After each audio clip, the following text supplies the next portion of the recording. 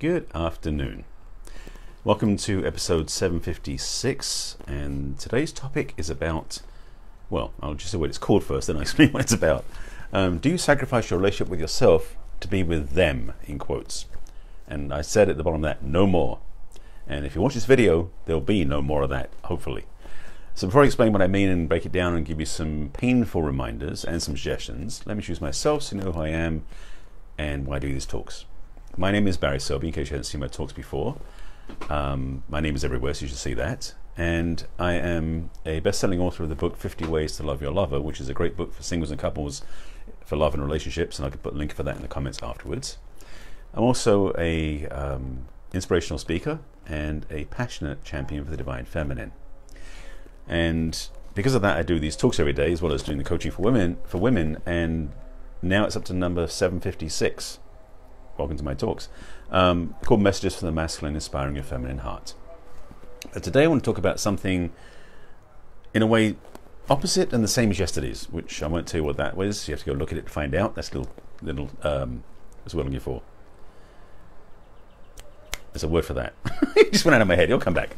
Anyway, welcome to my chats. Usually I usually know what I'm talking about. Hopefully today will be too. These are not scripted, they're not planned, they come out every day. And by the way, I do this 5 p.m. Pacific time every day on Facebook Live if you want to watch me live and interact. If you're watching this in replay, I'll tell you about the links you can find me on afterwards as well. So the topic today is about, basically, codependence. And so the topic today, title today is, do you sacrifice the relationship with yourself to be with them, to be with somebody else? And if you watch this talk and you take some notes, the no more I put at the back end will make sense to you. So what I mean specifically, and I'm going to say this clearly because I've done this myself, so I'm not speaking from a place of theory, this is my own experience as well, is where I've changed my experience, my life, my way of being to be with that person. Now maybe you haven't done this yourself, but I suspect you might have, because if you're like anybody else, we tend to adjust and shift who we are to be with somebody else. And put this another way, it's very rare for somebody to be in a relationship exactly the same way they are, exactly the same way they are when they're on their own. Now, as I'm saying this, I realize I need to say this as well. For some people, after a period of time being in that relationship, they may relax back to their natural beingness of who they were before. But I'm speaking more at a different level of that. What I'm actually speaking to is the sacrifice piece that I talked about, sacrificing your relationship with yourself to be with somebody else, meaning that, and put it simply, you put up with crap. Now, I've got to be careful I say this about my own experience, because I want to be honest. In my past relationships, there have been relationships indeed where I have put up with stuff with my partner that frankly, that I contributed to, so it wasn't like I was independent or a victim of this. I actually contributed to the problem, and so I ended up having to get out of the relationship because it wasn't working. But I know people who have been in relationships for 10, 15, 20, 30 years where they sacrificed their own freedoms, their own choices, their own creativity, their own joy to stay in that relationship. Now, there are those people who choose to stay in a relationship because of the kids or because of something else that they think is more important than who they are. That last part I have an issue with. If you think that something out there is more important than who you are in a relationship, you may not be making the best choice. It's funny, I'm saying stuff and then the next thing shows up right after that. The next thing I want to say, which is after that, is that also for some of us, we have to sacrifice who we are for a greater good if we're serving a mission, purpose, calling in the world. That's not the same thing as relationship. Okay, let me break this one down as well. I'm getting stuff thrown at me in my awareness that I need to break down and explain. So,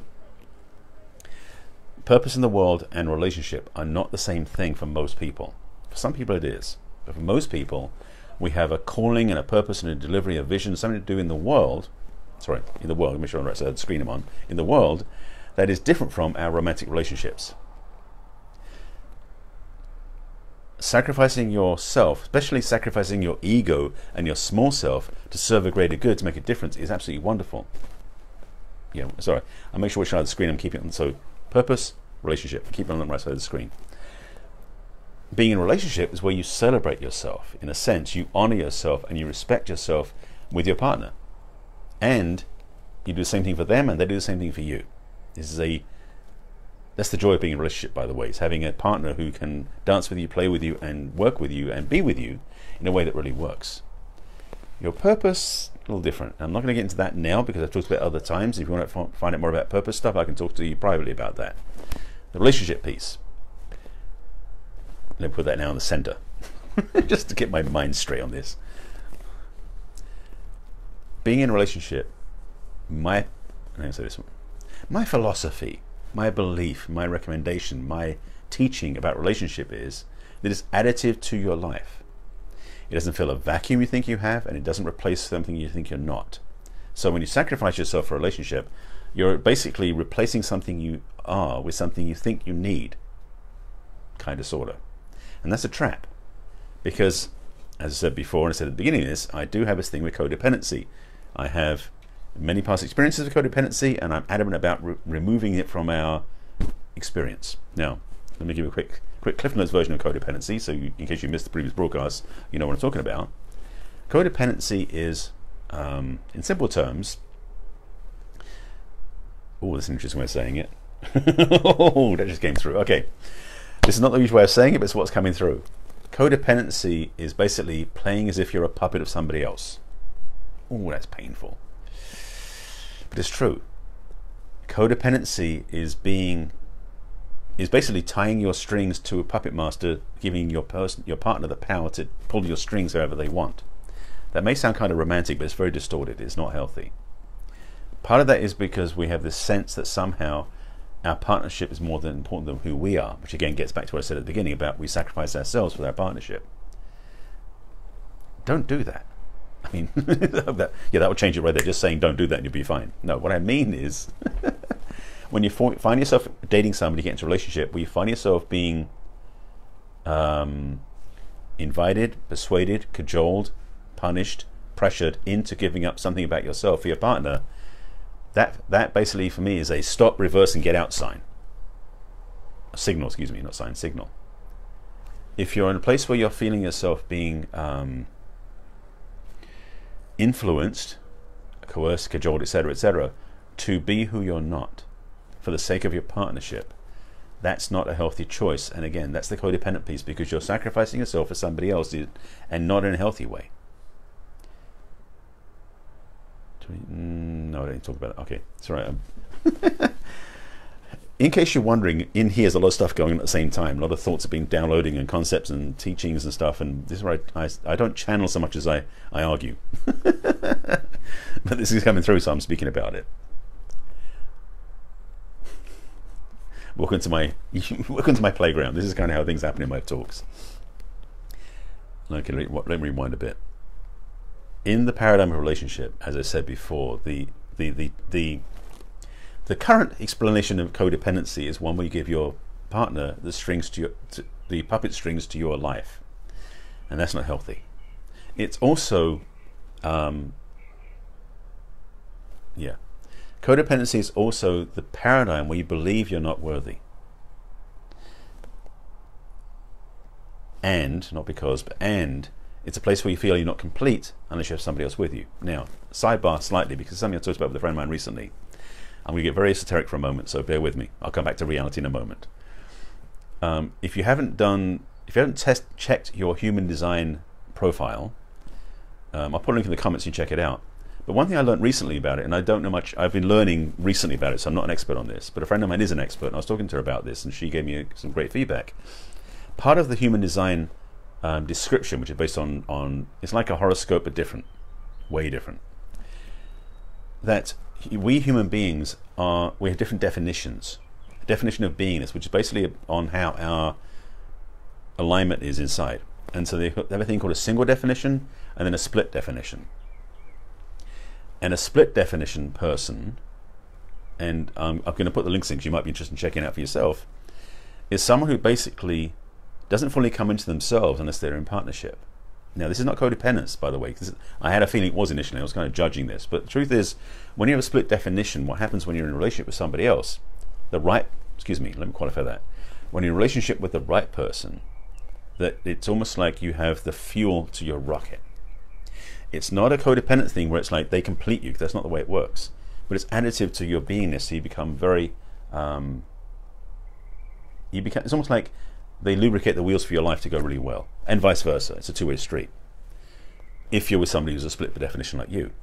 Now, a single definition is someone who actually doesn't need relationship. And I was actually surprised to discover that's what my definition is, and what explains why why I've been single for a long time. But also part of my work is that because I'm being single definition, I include both sides. It means I can talk to people who are in a relationship or people who are single to help them along. But one thing I became clear about is being a single definition, there's no hint. Well, let me say that carefully. There's no I'll say there's no temptation either. Let me just say I've been in codependent relationships a lot in my past, but I'm realizing more and more the more I own and claim my space, both in my work and in my life, codependency doesn't have any space, which is why I'm so adamant about stamping it out. Well, I should say disrupting it. It's probably a better way of saying it. I don't want to stamp it out. I just want to disrupt codependence because it gets in the way of healthy relationships. And so, getting back to the title at the beginning, just so I can recap that piece. If you sacrifice who you are in any way, shape or form to be with another person, first of all, they don't deserve you. Read that again. They don't deserve you if it happens. And secondly, they are absolutely the wrong person to be with. Simple as that. Because for me, the understanding of this paradigm is that, well, get me to codependency for a second. Codependency only works when people play at less than who they are, which means that either you are playing less than who you are, or your partner requires that from you, and neither one of them is healthy. I know I gave you just a whole bunch of stuff about human design, but the thing for me understanding more and more about this paradigm is that we as human beings, well, first of all, we're evolving. Evolving as a culture. We're shifting and growing as it is. The old paradigm that we were raised with from hundreds of years ago, where relationships were necessary for proliferation and for population increase for the human race, that's not so much necessary anymore. It's why a lot of people coming in through millennials and other generations are not as called into that place as previous generations were. You know, baby boomers before were driven by relationship, family, etc. Most of us nowadays don't have that calling, those of us who are awake especially. And now I know from my own definition in human design, that's one reason why it's not calling me that way. At times I had some concern about that. Now I feel very free because of that. So again, I'll put a link in the comments for the human design. It's called the Jovian Archive, I think it's called. Links you can get your own test, and you can let me know in the description at the end if you are single or split definition, because I'm curious to know. But also, understanding that the relationship is an additive to your life. If you look at relationships as being something that adds to who you are, there's no replacement, there's no gap, there's no sense of filling up something you're missing. It's when you look at relationship as being something you must have to live, that's the tendency towards codependence. And I'm adamant, as you may have guessed by my talks, that codependence is not healthy. And as I said before, it's like having puppet strings you give to somebody else to control. Now, if you're into BDSM, that might work for you, and I'm not talking about that. Totally went out left field there, and that was interesting. Okay, getting back on track. However, I'm very clear that if you want to have a healthy relationship, first of all, you don't have puppet strings anyway, so give that up. But secondly, your choice, your opportunity, is to learn how to manage yourself. So in a way, if you do want to have puppet strings, you give them to yourself. Again, relationship with yourself before relationship with somebody else.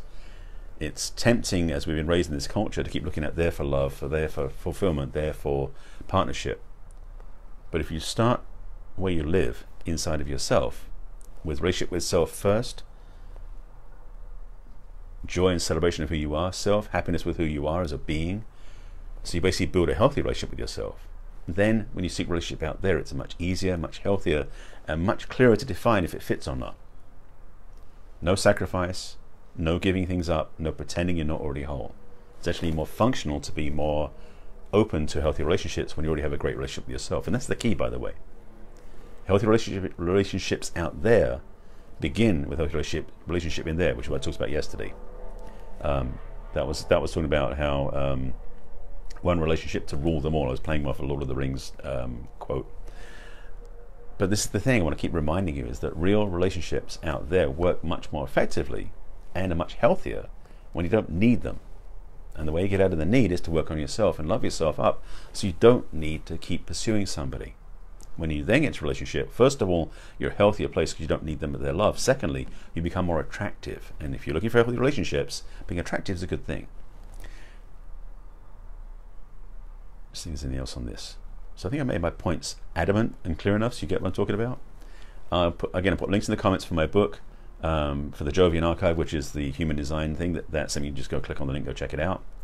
And third, if you want to get some help, I'll put a link in the comments for a discover session with me, because I feel like this is something we can talk about further. And if you want to go deeper, you can find me that way, and we talk and see what lines up for you. What else was going to be on that? I think that's everything I want to say. I haven't seen any comments, so I guess I'm doing okay. I do appreciate you watching, by the way. This is my daily Facebook Live I do every day at 5 p.m. Pacific time on my personal page on Facebook, which is Barry Selby. The replays for your reviewing pleasure are on my business page, which is facebook.com/barryselby.author. Please like my page. And you can also subscribe to my YouTube channel, which is Barry Selby. All my social media is my name. Yes. And on that channel is a playlist called Messages from the Masculine, so you can watch them all there too. And by the way, I think YouTube's easier to find my replays because you can search by title in the playlist. Much easier than doing it on Facebook, because it's much slower on Facebook to find. I think that's it. If you have any questions, thoughts, concerns about this topic, please put them in the comments below. I respond when I sign off. If you want to share it with anybody, please do that as well. And again, I'll put links in the comments for my book, Jovian Archive, Discover Session with me, 3 things. And I invite you to check them all out. And if you want to get help, reach out. That's what I'm here for. I thank you for watching once again. I'll be back in tomorrow for another talk, 5 p.m. Pacific time. We'll see what that's going to be. With that, thank you for watching. I invite you to take care of yourself. I will see you again tomorrow. Take care.